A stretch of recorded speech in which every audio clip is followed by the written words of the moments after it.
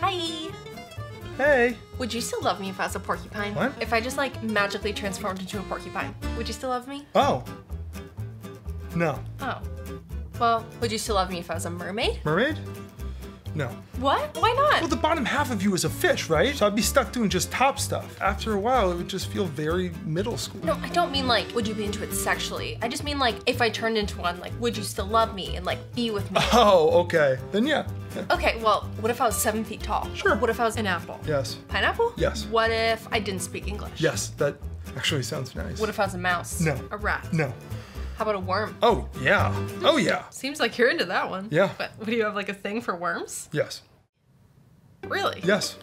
Sexually? Or like as a pet? Are you just like fascinated by them? Yes. Okay, so if I got like a worm costume, you'd be into it? Yeah.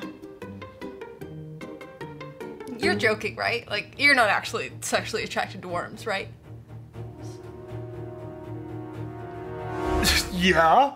No, of course I'm totally Okay, joking. because I thought you were joking, but then for a second there I was like, maybe he's not messing Oh, with me. yeah, no, I'm totally messing Okay, good, with you. because that would have been so weird. So weird, right? I'm attracted to weird. I don't even think they make worm costumes. Oh, no, they do. They have a few on Amazon that are really realistic. You just gotta make sure you get the adult size and, you know, check the reviews and whatnot.